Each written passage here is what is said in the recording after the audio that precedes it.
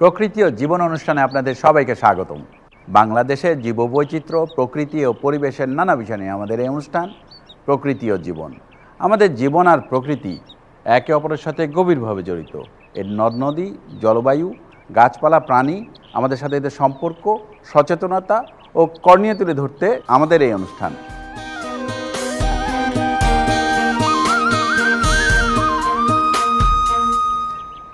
আমাদের দেশের বড় আকারের আবর্জনাভুক পাখি শকুন। একসময় এরা দেশের সর্বত্র দল বেঁধে বিচরণ করত। তবে প্রকৃতির ঝাড়ুদার এই পাখি বর্তমানে মহাবিপন্ন অবস্থায় আছে। আমাদের আজকের পর্ব শকুন সংরক্ষণ নিয়ে। এ বিষয়ে আলোচনা করব জনাব সরওয়ার আলমের সাথে। তবে তার আগে চলুন দেখে আসি প্রকৃতি ও জীবন দলের শকুন সংরক্ষণ নিয়ে কিছু তথ্য ও চিত্র।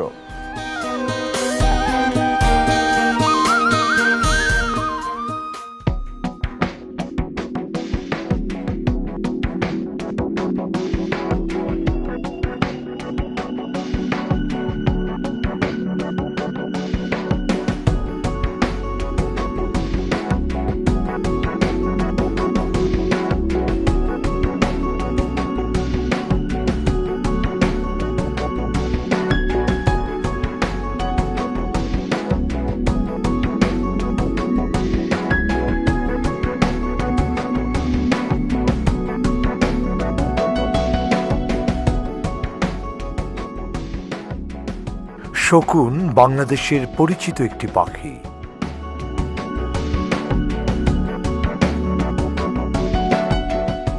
একসময় গ্রাম বাংলায় প্রায়ই শকুন দেখা যেত, তবে এখন আর আগের মতো দেখা যায় না। শকুন দেশের কিছু জায়গায় এখন খুবই অল্প সংখ্যায় টিকে আছে।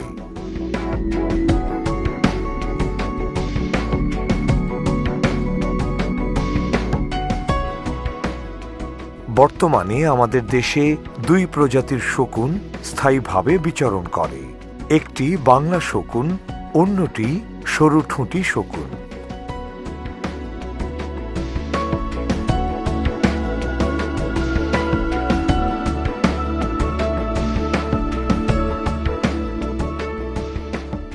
আর কিছু প্রজাতি পরিযায়ন করে আমাদের দেশে আসে।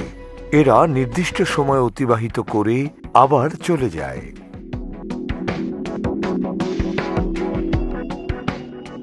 এদের মধ্যে আছে হিমালয়ী গৃধিনী, কালা শকুন, ইউরেশীয় গৃধিনী। শকুন বেশ বড় আকারের বর্জ্যভুক পাখি। সাধারণত মৃত জীবজন্তু খেয়ে বেঁচে থাকে।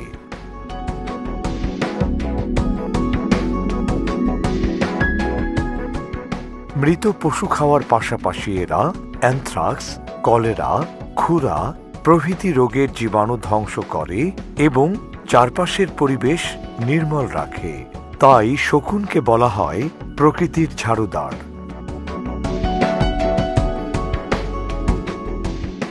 কিন্তু বিভিন্ন কারণে বাংলাদেশ সহ সারা পৃথিবীতে শকুন বর্তমানে বিপদগ্রস্ত।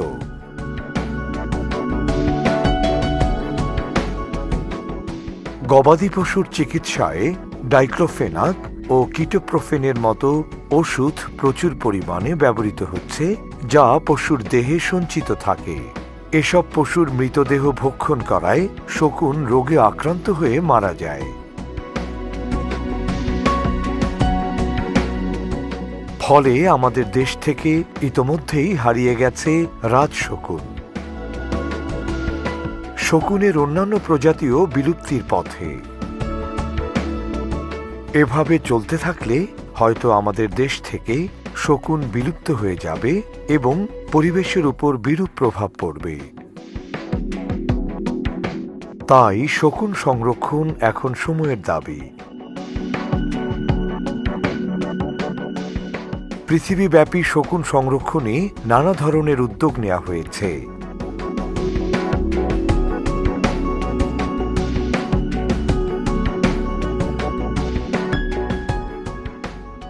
বাংলাদেশের শকুন সংরক্ষণেও বিভিন্ন কার্যক্রম চলছে।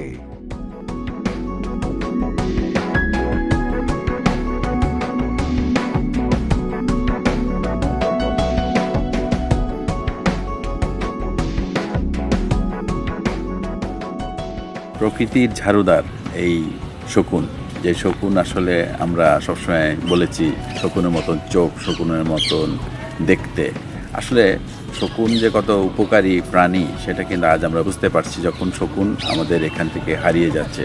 এবং যেই কারণে আজকে শকুনের এই পরিণতি, সেটা হলো একটি ইনজেকশন ডাইক্লোফেনাক, যেটা গবাদি পশুকে দেওয়া হয়। সেই মাংস খেয়েই কিন্তু শকুন কিন্তু নির্বংশ হয়ে গেছে বাংলাদেশ থেকে। এবং এখন সর্বসাকল্যে হয়তো আমাদের বাংলাদেশে 200-র মতো শকুন আছে।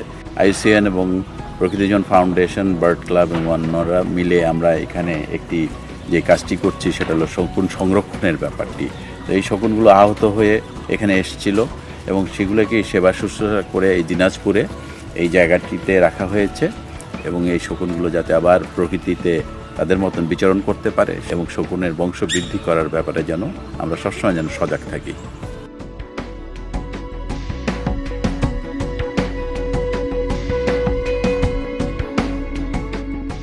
পৃথিবীর বিভিন্ন দেশের সাথে সাথে বাংলাদেশেও গবাদি পশুর চিকিৎসায় ব্যবহৃত ডাইক্লোফেনাক ঔষধের উৎপাদন সম্পূর্ণরূপে নিষিদ্ধ করা হয়েছে। শকুন সংরক্ষণের উদ্দেশ্যে 2013 সালে পরিবেশ ও বন মন্ত্রণালয়ের অধীন বাংলাদেশ শকুন সংরক্ষণ কমিটি গঠন করা হয়।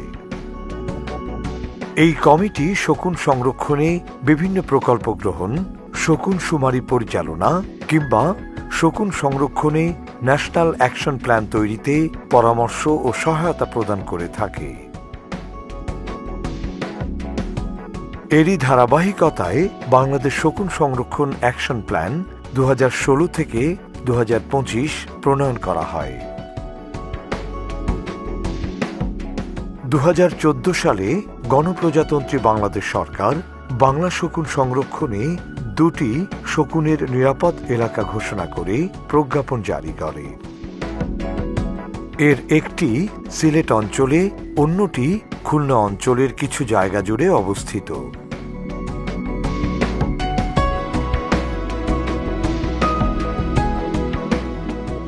এই উদ্যোগ শকুন সংরক্ষণে একটি যুগান্তকারী পদক্ষেপ।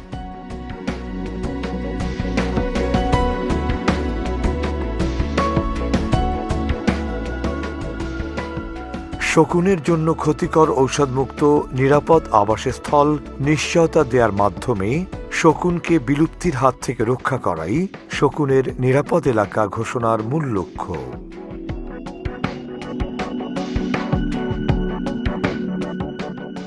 স্থানীয় পর্যায়ে শকুন সংরক্ষণের উদ্দেশ্যে স্থানীয় লোকজন ও পেশাজীবীদের সমন্বয়ে গঠন করা হয়েছে শকুন সংরক্ষণ দল।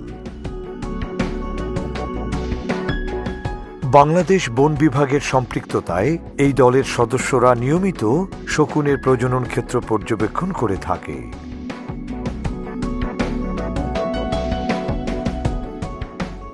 দলের সদস্যরা অসুস্থ কিংবা মৃত শকুন উদ্ধারের কাজ করে থাকে।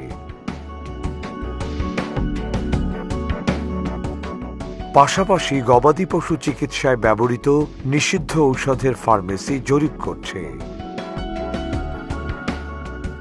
এছাড়া শকুন সংরক্ষণে দেশব্যাপী বিভিন্ন ধরনের সচেতনতামূলক কার্যক্রম পরিচালনা করা হচ্ছে।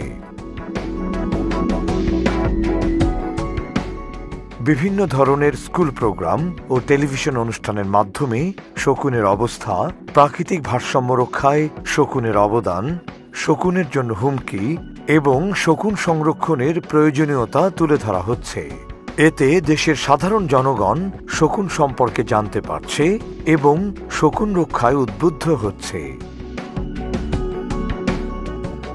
এ ধরনের কার্যক্রম শকুন সংরক্ষণে ভূমিকা রাখলেও তা প্রয়োজনের তুলনায় অপ্রতুল। তাই শকুন সংরক্ষণে আরও বেশি উদ্যোগী হতে হবে।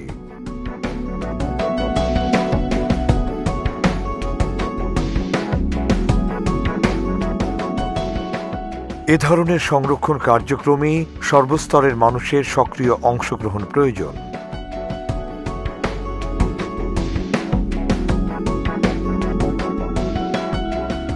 বন্যপ্রাণী সংরক্ষণ আইনের প্রতি শ্রদ্ধাশীল ও আন্তরিক হওয়ার মাধ্যমে সাধারণ মানুষ শকুন সংরক্ষণে অবদান রাখতে পারে।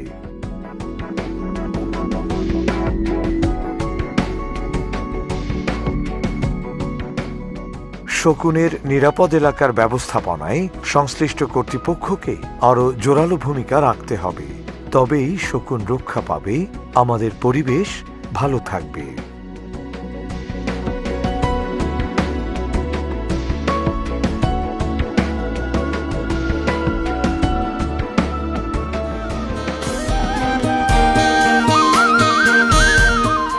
দর্শক মণ্ডলী, আমরা তখন দেখলাম শকুন সংরক্ষণ নিয়ে বিস্তারিত প্রতিবেদন। এবার কথা বলবো আমাদের আজকের অতিথি জনাব সারওয়ার আলমের সাথে। কেমন আছেন আপনি? জি ভালো। আপনি ভালো? আমি ভালো আছি। অনেক দিন ধরে কাজ করছেন শকুন নিয়ে। জি। আর এই একটি প্রাণী, যে প্রাণীকে আমরা সবসময় নানাভাবে বিরূপ কথাও বলি এটা নিয়ে, এই প্রাণীটি বর্তমানে বাংলাদেশে এবং বিশ্বে কি অবস্থা? এই শকুন 1990 সালের পর থেকে তো আমরা জানি শকুনের অবস্থা খুব খারাপ। শকুন প্রজাতির শুধুমাত্র বাংলা শকুনও নয়, অন্যান্য প্রজাতির অবস্থাও খুবই খারাপ। আমরা স্পেসিফিক্যালি যদি জিপস বেঙ্গলেন্সিসের কথা বলি, সেই প্রজাতিটা আমাদের 4 কোটি শকুন ছিল। 4 কোটি? 20-25 বছর আগে 4 কোটি সারা বিশ্বে। জি, সেখান থেকে এখন 10,000 12,000-এর শকুন নেমে এসেছে পুরো এশিয়াতে। পুরো এশিয়াতে। বাংলাদেশে আছে 250টি, ভারতে আছে 6 থেকে 7,000, এবং আর অন্যান্য দেশে যেমন নেপাল এবং ক্যাম্বোডিয়াতে কিছু আছে। পাশাপাশি ভুটানে খুবই কম এবং মায়ানমারেও আছে বলে আমরা জানি। সো শকুনের এই অবস্থা খুবই ভয়াবহ এবং 99%-এরও বেশি শকুন পৃথিবী থেকে অলরেডি বিলুপ্ত হয়ে গেছে। অন্যান্য শকুনের অবস্থাও বাংলাদেশের, যেমন রাস শকুন ছিল যেটাকে বলা হয় রেড হেডেড ভালচার, সেটাও কিন্তু বাংলাদেশ থেকে বিলুপ্ত হয়ে গেছে। পৃথিবীর অন্যান্য দেশে খুব কম সংখ্যায় টিকে আছে। আমাদের আরেকটা খুবই মূল্যবান প্রজাতি ছিল সিলেন্ডার-বিল ভালচার, সরু ঠুটি সেটের শকুন। সেই শকুনও বাংলাদেশ থেকে প্রায় হারিয়ে যাওয়ার পথেই। এরা কি বাংলাদেশেরই বাসিন্দা না বাইরের থেকে আসে? মূলত বাংলাদেশের 3টি প্রজাতির যে শকুন ছিল সেটা আমাদের স্থানীয় প্রজাতি, বাংলা শকুন, সরু ঠুটি শকুন এবং রাস শকুন। রাস শকুন তো আমাদের দেশ থেকে হারিয়ে গেল। আর বাকি সব শকুনগুলোই মাইগ্রেটরি শকুন, যেমন শীতকালে যে শকুনগুলো আসে।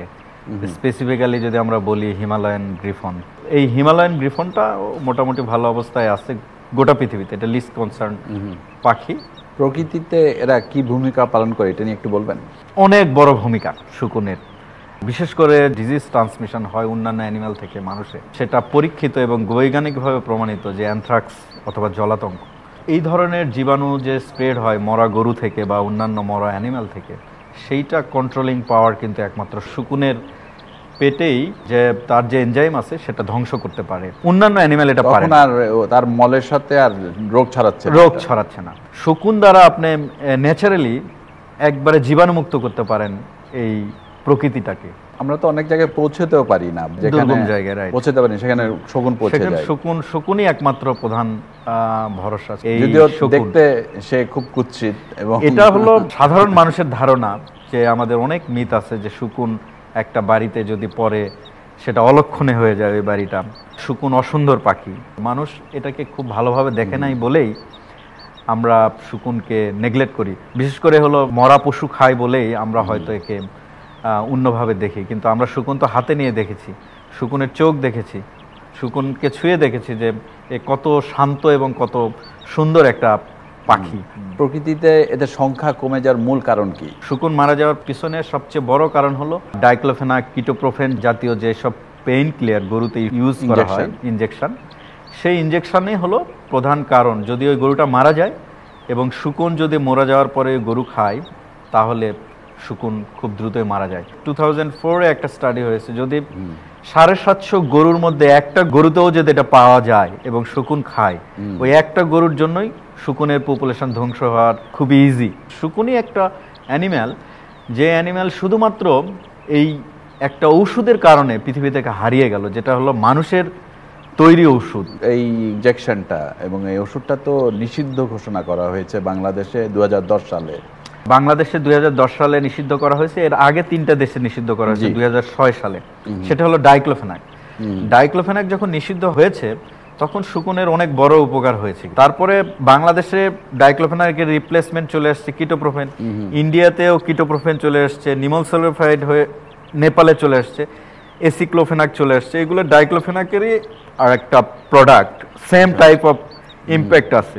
বাংলাদেশের সবচেয়ে বড় এক্সাম্পল হলো কিটোপ্রোফেন। বাংলাদেশে 2টা ভালচার সেফ জোনে ব্যান হয়েছে। সারা দেশে তো ব্যান হয়নি। সারা দেশে ব্যান হয় না, এটা 47,000 square kilometre, that means 1/4 of Bangladesh. আমরা যদি এতটুকু এরিয়ায় যদি এই ওষুধটা কিটোপ্রোফেন মুক্ত করতে পারি এবং মেলক্সিকাম, যেটা সেফ ড্রাগ আমরা বলছি, শকুনের জন্য কোনো ইম্প্যাক্ট নাই, সেটা যদি আমরা অ্যাভেলেবল করতে পারি এই 2টা জোনে, তাহলে আমার মনে হয় শকুন বেঁচে যাবে। সরকারিভাবে শকুন প্রজাতির জন্য এই ওষুধ ব্যান করা একটা বিরাট ব্যাপার। তারপরে তো চোরাই পথে আসছে, ব্যবহৃত হচ্ছে। সেটা হলো কিছু অসাধু ব্যবসায়ী আছে, ইভেন কোম্পানি আছে যারা হলো কিছু ওষুধ উৎপাদন করছে, কিন্তু সেটার হার খুব কম। আচ্ছা, ভারতে তো ক্যাপটিভ ব্রিডিংও হচ্ছে শকুনের, সেটার সাকসেস রেটটা কিরকম? ক্যাপটিভ ব্রিডিং সেন্টার আছে ওদের 6টা, এটার উপরে ওরা অনেক বড় এমফাসিস দিয়েছে আর কি। ইন্ডিয়াতেই প্রথম 100টা ভালচারকে ডিম থেকে বাচ্চা ফুটাতে সক্ষম হয়েছে। গোটা পৃথিবীতে একটা বিরল ঘটনা। আমাদের বাংলাদেশ এবং নেপালে কিন্তু অ্যাপ্রোচটা আমরা একটু ভিন্ন। সেফ জোন ম্যানেজমেন্ট ইফোর্টে আমরা হলো বেশি বাংলাদেশ এবং নেপাল, এবং আমাদের সাকসেস রেটটা কিন্তু ক্যাপটিভ ব্রিডিং এর চাইতে আমাদের, যেহেতু আমরা ন্যাচারালি ব্রিড করানোর চেষ্টা করছি এবং নিরাপদ ফুডের একটা নিশ্চয়তা প্রদান করানোর একটা ব্যবস্থা হচ্ছে। এটা আমাদের বাংলাদেশে কোন এলাকাগুলোতে সেফ জোন করা হয়েছে? বাংলাদেশে সিলেটকে কেন্দ্র করে একটা বড় সেফ জোন আছে, আর সুন্দরবনকে কেন্দ্র করে একটা সেফ জোন আছে। আচ্ছা, এই সংরক্ষণের মাধ্যমে আপনার যে সুফল পাওয়া যাচ্ছে, এবং সেটার থেকে কি মনে করা যায় যে আমরা শকুনের বংশ বৃদ্ধি করতে পারবো? গোটা পৃথিবীর প্রথম government approve vulture safe zone, যেটা IUCN বাংলাদেশ কান্ট্রি অফিস এবং বন বিভাগ যৌথভাবে যে প্রোগ্রামটা ছিল, সেই প্রোগ্রাম থেকেই এটা গভর্নমেন্টকে সহায়তা করেছে এটার স্ট্রাকচারটা ডেভেলপ করা, কিভাবে সেফ জোন ডিক্লেয়ার করা চায় আর কি। এবং সেফ জোনের অনেক ধরনের অ্যাক্টিভিটি আছে, যেগুলো হলো ন্যাচারালি ব্রিডিংটা হবে ন্যাচারালি, এবং বাচ্চাগুলো নিরাপদে থাকবে, তারা নিরাপদ খাবার পাবে, এবং সেফ জোনের মধ্যে কোনো হার্মফুল ড্রাগ থাকবে না। এটা আমাদের অনেক ধরনের চ্যালেঞ্জ। এইটা যদি আমরা কন্টিনিউ করতে পারি, তো বাংলাদেশের শকুনের সংখ্যা এখন স্টেবল আছে, ডেফিনেটলি এটা শকুনের বংশবৃদ্ধি বাড়বে এবং বাংলার আকাশে কিন্তু শকুনের সংখ্যা বাড়বে, এটা আমরা আশা করতেই পারি। সেফ জোনের সংখ্যা আরো বাড়ানো উচিত বাংলাদেশে। এই মুহূর্তে আমার যেটা মনে হয়, সেফ জোনের সংখ্যা আর বাড়ানোর দরকার নাই। আচ্ছা, 2টা সেফ জোন আমাদের ভালো, এবং সেটা সরকার ঘোষিত ভালচার সেফ জোন। কিন্তু আমাদের বড় সমস্যা হলো অন্যান্য ভালচার নিয়ে, যেমন হিমালয়ের গ্রিফন, দিনাজপুর এলাকায়, নীলফামারী, পঞ্চগড় এলাকায় এভরি ইয়ার যে 100টা ভালচার মারা যাচ্ছে, সেই সব শকুনকে বাঁচানোর জন্য যদি আমরা সেফ জোন ডিক্লেয়ার নাও করি, শকুনের জন্য হটস্পট আমরা ডিক্লেয়ার করতে পারি, অথবা ইম্পর্টেন্ট মাইগ্রেটরি এরিয়া ডিক্লেয়ার করে আমরা ওই এলাকাকে সেফ রাখতে পারি কিছুটা হলেও আর কি। এটা ভালো রেস্কিউ সেন্টার দরকার, সবার সহযোগিতা দরকার, তাহলে 2 ধরনের শকুনই রক্ষা পাবে আমার যেটা মনে হয়। অনেক ধন্যবাদ, অনেক কিছু জানা গেল আপনার কাছ থেকে। থ্যাংক ইউ, আপনাকে ধন্যবাদ। দর্শক মণ্ডলী, প্রকৃতি ও জীবন অনুষ্ঠানের এবারে সেগমেন্টটি হচ্ছে আপনি জানেন কি। চলুন জানা যাক শকুন সংরক্ষণ নিয়ে কিছু তথ্য। আপনি জানেন কি, বাংলাদেশে শকুনের 2টি নিরাপদ এলাকার আয়তন প্রায় 47,380 বর্গ কিলোমিটার। গত 2 দশকে ভারতীয় উপমহাদেশে শকুন পাখির সংখ্যা প্রায় 99% কমে গেছে। ভারতে 2004-2006 সালে পরিচালিত জরিপে মৃত গবাদি পশুর যকৃত ও কিডনির টিস্যুতে 10% ডাইক্লোফেনাকের উপস্থিতি পাওয়া যায়। শকুন সাধারণত দৃষ্টিশক্তির মাধ্যমে মৃতদেহ খুঁজে বের করে। আমাদের এবারের সেগমেন্টটি হচ্ছে কুইজ। গত পর্বের কুইজটি ছিল কোন স্তন্যপায়ী প্রাণীটি শুধুমাত্র বনে দেখা যায়। সঠিক উত্তরটি হলো বি, চশমা পরা হনুমান। অনেকেই সঠিক উত্তর দিতে পেরেছেন, তবে লটারির মাধ্যমে নির্বাচিত সঠিক উত্তরদাতা হচ্ছেন সোহরাবুদ্দিন আকন্দ, ব্যবসায়ী, ছোট বাজার, নেত্রকোনা। অভিনন্দন আপনাকে। আই এক্সপ্রেস এর মাধ্যমে আপনার ঠিকানায় পৌঁছে যাবে আকর্ষণীয় পুরস্কার। এবারে জানিয়ে দিচ্ছি আজকের কুইজ। আমাদের আজকের কুইজ হচ্ছে বাংলাদেশে শকুন সংরক্ষণের জন্য নিরাপদ এলাকা কোন কোন অঞ্চলে অবস্থিত? এ, রাজশাহী ও চট্টগ্রাম অঞ্চলে, বি, খুলনা ও সিলেট অঞ্চলে। সঠিক উত্তর জানিয়ে আগামী রবিবার বিকাল 5টার মধ্যে আমাদের SMS করুন। SMS পাঠাতে আপনার মোবাইলের মেসেজ অপশনে গিয়ে টাইপ করুন POJ স্পেস A অথবা B স্পেস আপনার নাম, ঠিকানা ও পেশা এবং যে কোনো মোবাইল থেকে পাঠিয়ে দিন 6969 এই নম্বরে।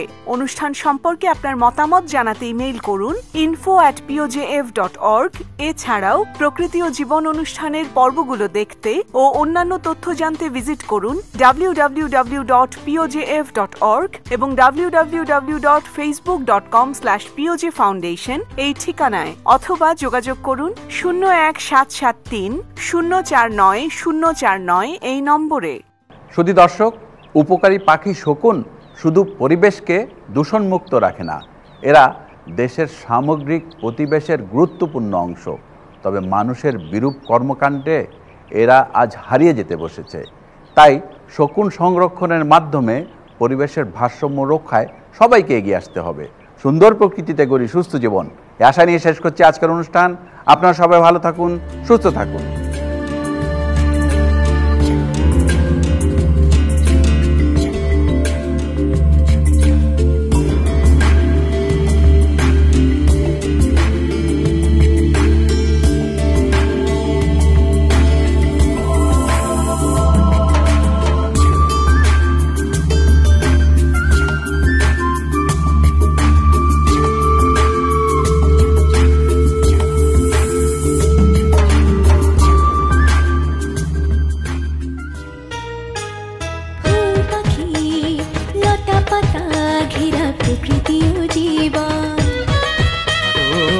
সুন্দর পৃথিবী, মায়াময় প্রকৃতি, বাসবো ভালো সারাক্ষণ।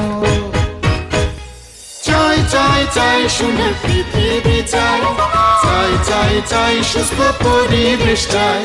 ফুল পাখি লতা পাতা ঘেরা প্রকৃতি ও জীবন। ও সুন্দর পৃথিবী, মায়াময় প্রকৃতি, বাসবো ভালো সারাক্ষণ। এসো হাতে হাত ধরে